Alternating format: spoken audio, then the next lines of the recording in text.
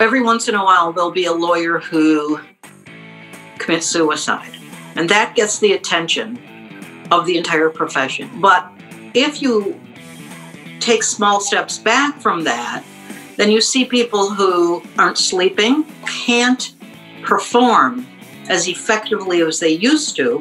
Then as a lawyer, I would suggest they not assume the person's not committed. They not assume the person's not as smart as what they thought, but that they realize that perhaps if the person hasn't taken any vacation time in 4 years, which many lawyers don't, then they might see that the bottom line is impaired precisely because no one's focusing on, and I'll use the generic term, wellness. Welcome to the Inside Forbes Councils podcast. Each episode shares transformative insights and advice from members of Forbes Councils, a group of invitation-only communities for successful executives and entrepreneurs. This is Inside Forbes Councils.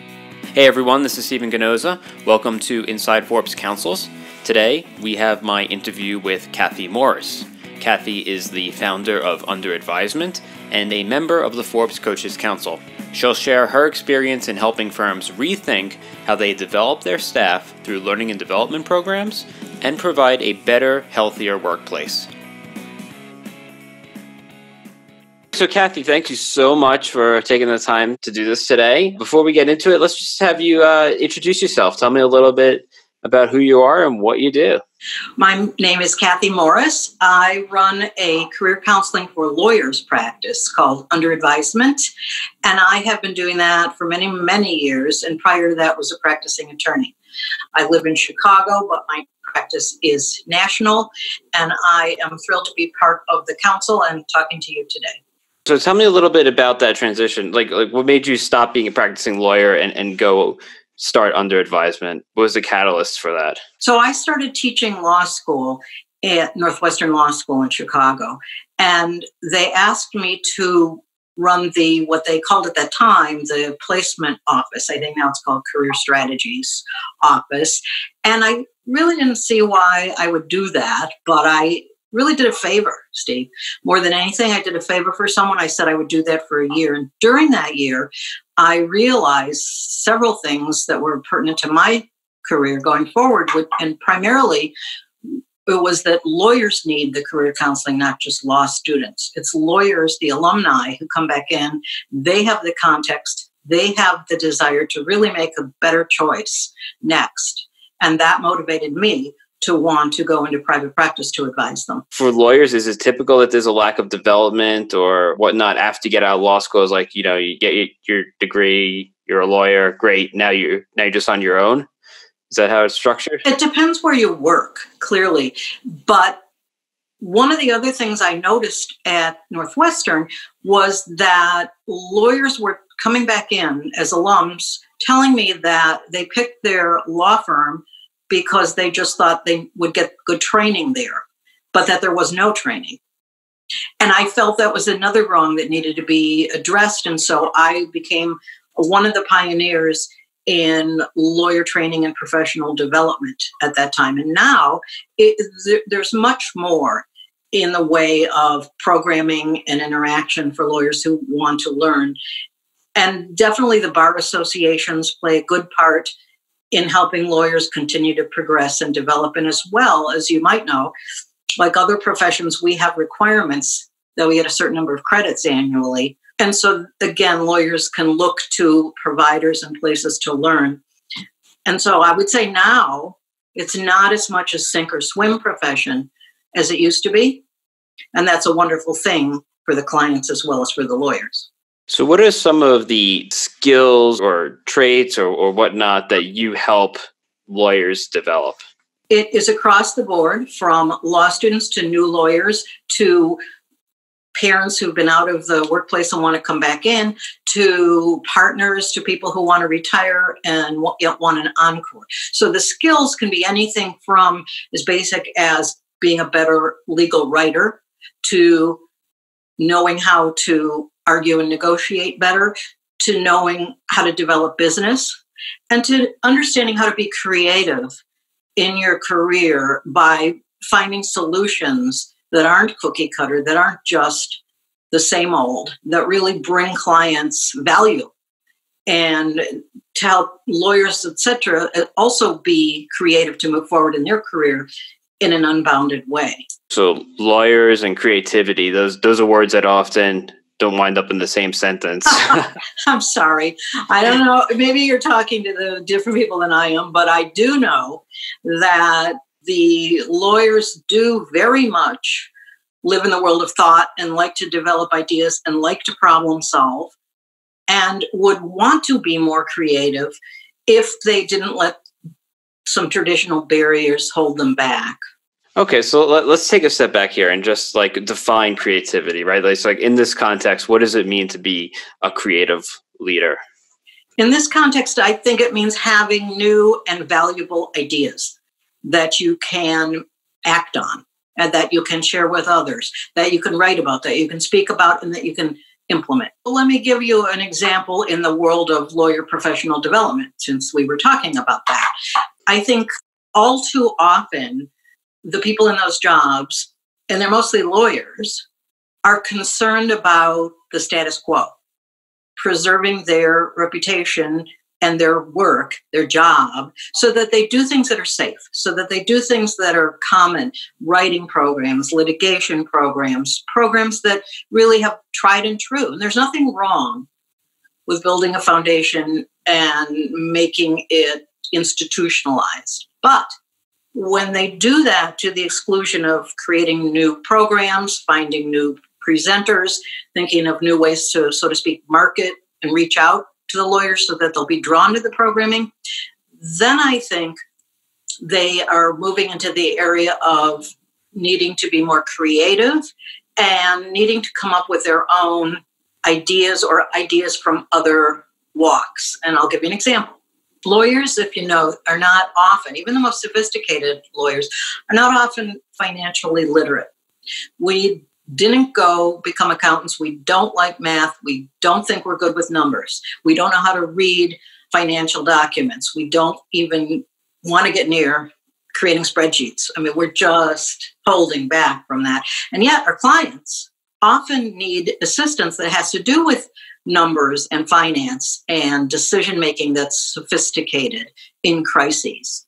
If we thought about offering financial literacy curricula for lawyers, if we could think about going to find a forensic accountant who has both dealt with law and finance to present, if we could bring the value of this in the, so to speak, marketing of the program to the lawyers so that they would realize that they do need this, though they don't know that they do to that point or haven't had those kinds of brushes with class and courses, then I think we're doing something that's creative, that takes a step forward, that is not the common solving of the common problem, but that helps lawyers do more, be better, and in fact, be more creative in finding solutions for their clients. Does that make sense, Steve?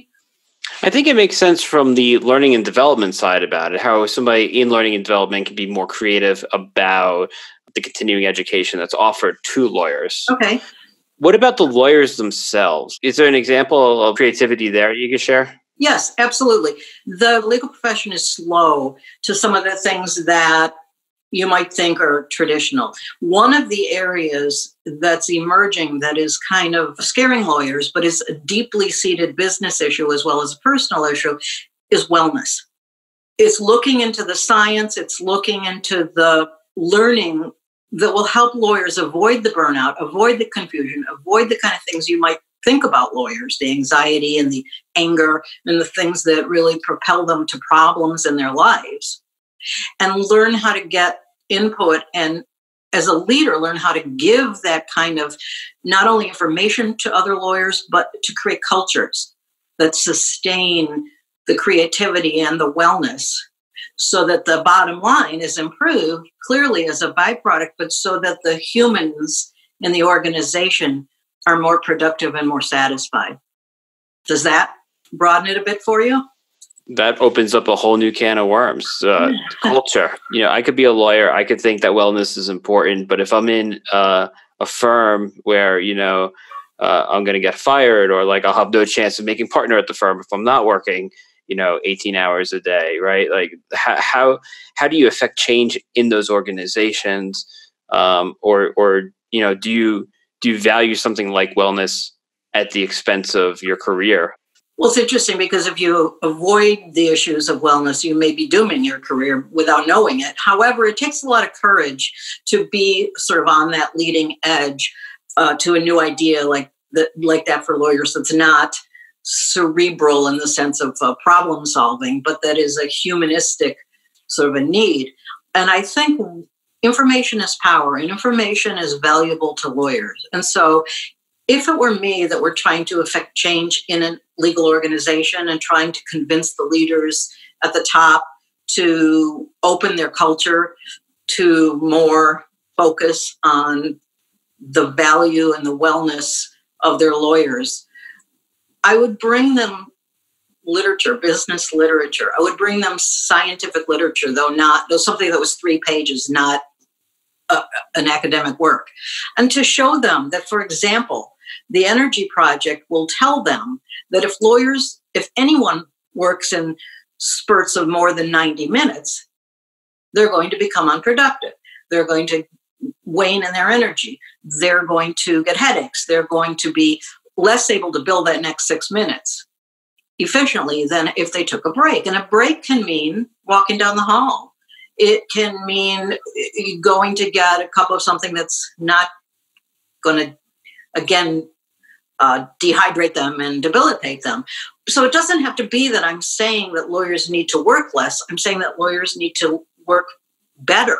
And to do that is the pulsing of work and renewing the energy for that work. And there's lots of science about that. So that we feel guilty as lawyers taking breaks, but what we as leaders should feel guilty about is overworking our people such that they cannot sustain their jobs over a period of time. No one wants that. As I understand it, law firms usually work in terms of billable hours. So how does this make business sense for a leader to be like, okay, yeah, work 90, take 20 off, or whatever it is, right? Well, I didn't say 20, but I hear you. And I don't think science says it has to be, a set amount. Every once in a while, there'll be a lawyer who commits suicide. And that gets the attention of the entire profession, periodically and temporarily. But if you take small steps back from that, then you see people who aren't sleeping, who aren't able to communicate well in a meeting because they're distracted. If you just look at their fingernails, you might know. And if you see that people can't any longer perform as effectively as they used to, then as a lawyer, I would suggest they not assume the person's not committed. They not assume the person's not as smart as what they thought, but that they realize that perhaps if the person hasn't taken any vacation time in 4 years, which many lawyers don't, if the person has not served on any community committees to add value and diversity to their lives, then they might see that the bottom line is impaired precisely because no one's focusing on, and I'll use the generic term, wellness or culture that would allow that. Steve, there's also literature about the role of fun, the role of creative thinking, the role of thinking small to think big. This doesn't have to be global. This doesn't have to mean that they have to put sleeping pods in their workplace the way some of the modern companies do. Doesn't mean that. It just means that the leaders need to be more informed and more intelligent. And they definitely want to be those things. Yeah, it's an interesting point you bring up under other industries, because we see this particularly in like investment banking now, right? Like you don't have to wear a suit to the office. We have a gym in the office and all this. Is that the right approach? Yes. Those are some of the right approaches. I mean, there are many of them. And I think for the most part, for lawyers, some of those perks have been proven helpful, allowing sabbaticals periodically that people can earn and that people can vie for, right? There are a lot of interesting, cool things a company or a law firm can do, but also there are some micro moments that can be important. And part of it is if lawyers realize they're not being inclusive. For example, and I'm switching gears a bit here, but if they get in the elevator to go down to lunch And they don't say hello to anyone but one lawyer in the elevator who's just like them in every way. If they say, how'd you like the game last night? But they're only talking to one person who's like them. They're not ever thinking of having that kind of inclusive conversation that takes no time, but that shows that you really see that someone is there for you, who's working for you. Then they are impairing a culture and people's well-being, because how else is that lawyer going to get the attention of the leader other than working, right? And so again, I'm showing you that there are a lot of different ways, and it doesn't have to be spending money or putting in a gym or any of the larger kind of perks. Those are great.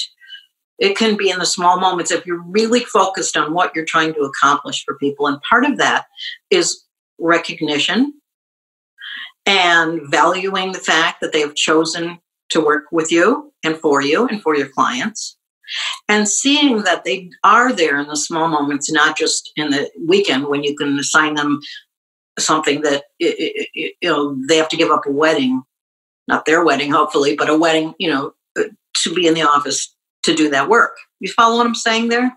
I do. I go back to the viewpoint of the lawyer or the employee, the subordinate in this relationship of feeling like powerless in this. Like now you're kind of at the mercy of your manager or your partner, like realizing that this stuff is important. And you said that you can bring information to them. You can try to educate them on the value of these sort of things.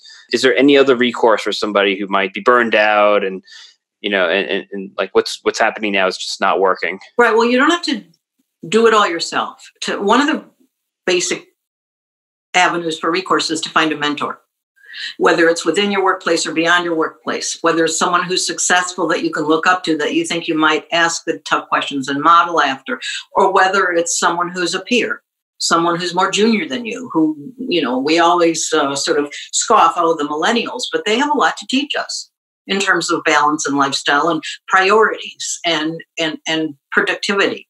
So I think that it isn't always that you go alone until you have to step away, that there are a lot of interim steps. And by the way, part of what I do with people is sort of a career checkup that helps them assess whether they've got the right environment, they've got the right boss, they're handling themselves in the best way, they're giving more than they should, they're not understanding their value, or it's time to think about changing their workplace, whether it's sector, size of workplace, type of practice, or the habits that they would bring if they were allowed to forge a new persona in a new place, and the habits they would leave behind. So just bring this back to creativity a bit, right? Sure. We see some of these things, like I said, tech companies have obviously changed, right? They're reminiscent of like post-college campuses, right? Financial services is picking up on a lot of these cues. What does the disrupted creative law firm of the future look like? In your view, how would you sum up where these firms should be going? Well, we've been talking a long time in the profession about doing away with the billable hour, or minimizing the reliance on the billable hour by using alternative fee arrangements that have to do with productivity bonuses for lawyers, and other ways of defining success to be paid for. That's one of the things. That's a slow conversation that over the years we thought the clients would really affect. But honestly, there hasn't been that much change. That's another thing lawyers are not quick to do, is change. And so that's one of the things that the firm of the future might look like, is they'd be more diversified in terms of the way lawyers work and the value of their time, and therefore allowing them to realize that being in the chair, FaceTime, every billable moment isn't necessarily the value for every lawyer on every occasion, on every matter or every case. That's one thing. Because we have to have confidentiality in our work, I don't see us having these open workspaces, though I think they're wonderful. But I don't see that for lawyers. But maybe a little less focus on who's got the corner and what size, the offices are in disparity, so that there's a little more, as I say, inclusiveness and egalitarianism in terms of workspace. So you're not defined by who you're sitting next to or how big your office is, even if it's not the corner, right? I think that that's something that lawyers could learn to let go of, that would take away some of the stresses in terms of being on the sort of achievement wheel continually. And while I think it's important to think about wellness in the context of these sort of perks that you can give your people, I certainly wouldn't make assumptions if I were running the law firm in the future about what those would be. I think I'd be more open to conversation with people and create a culture where if I asked a question about what would really help them in the environment, that they would feel comfortable enough to tell me, that I wouldn't be laughing if it was something like, in the old days, they had people come in to shine shoes, because then you wouldn't have to go outside to shine your shoes, and you'd always have those shiny shoes for the clients. If it was something on the level where lawyers didn't necessarily see it coming or relate to it, that they wouldn't laugh about it, that they would really take an open mind to what might be an appropriate perk that would help people and help their bottom line. And that would make them a workplace that other lawyers would want to work in, which would also be helpful in recruiting and retention and advancement and promotion. Recruitment matters too, because everybody needs lawyers, right? Corporate lawyers, compliance is big business these days. So right. It's so hard to predict who's going to be, just as it is in baseball. We watched Moneyball. Just as we know when scouts go out to look for the best athlete, they don't know who's going to make it over time or who's going to be a quick success. And same with lawyers. But one of the reasons we're not so great at hiring is because we're asking the same old questions. We're never asking, how would you be, what experience have you had that has spoken to the value of inclusivity in your workplace, and how would you bring something to us that we might not have here? See, look, we don't ask that. We ask, where'd you go to law school? What was your GPA? Why'd you leave your prior job? We're not very inventive or creative in our hiring, and I think that's another area where lawyers could learn a lot and do a lot more and better. It's kind of a mosaic, Steve. It all, in the end, kind of feeds back together with the idea of value, ideas, creativity, and openness.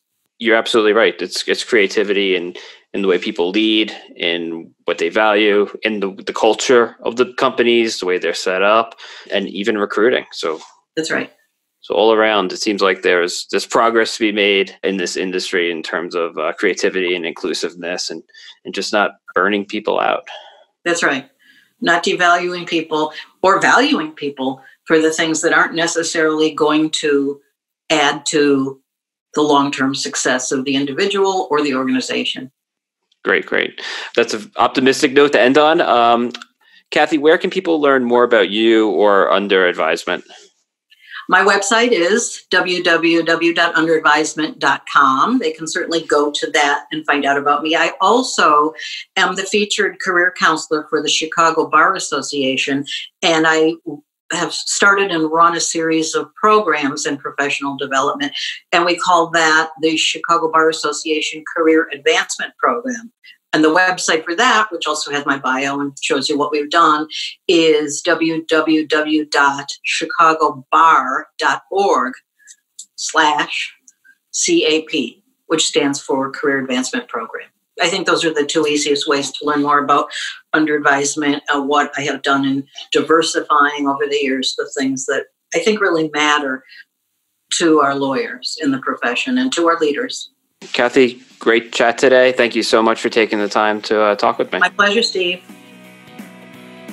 If you'd like more content on company culture, I challenge leaders to create their most powerful values. Often they push back with something like this: we're all about honesty, integrity, and loyalty. They wait for me to be impressed. I kind of want to puke on their shoes. The automatic urge to vomit comes from the fact that the values presented are done so with a supreme pride that the company actually took time and effort to develop these. And what they developed is plain instant oatmeal. Check out episode 26, where John Hitler of Evoking Genius answers the very important question, Are your core values like plain instant oatmeal? That's all we have for today. Thank you for listening. Please be sure to subscribe to the show on iTunes, Spotify, or wherever you get your podcasts. This has been Inside Forbes Councils. Please be sure to subscribe to us on iTunes, Spotify, or wherever you get your podcasts. If you're a member of the Forbes Councils and would like to participate in our podcast series, please email your member concierge. If you're interested in joining a Forbes Council, learn more at ForbesCouncils.com.